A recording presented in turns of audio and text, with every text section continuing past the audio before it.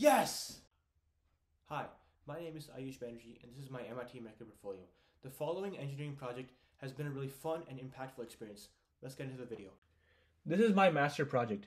On the right side, I have an Arduino powered RC car, and on the left side, I have a Raspberry Pi powered drone.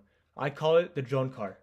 My vision for this project is that the RC car could drive to any location, and with the command, the drone could fly off the RC car and send video footage back.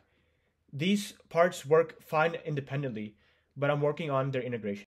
Let's talk about the RC car.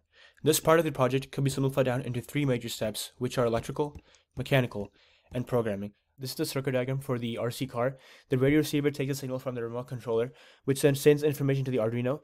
The Arduino then sends the information to the motor controller, and the motor controller tells what speed and what direction the motor should spin at.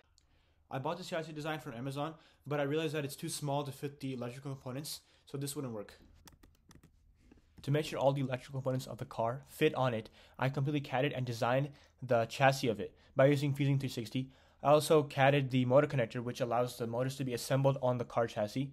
And I created a steering mechanism that allows the front two wheels of the car to steer in any direction with a servo. And here is the final assembly of the car.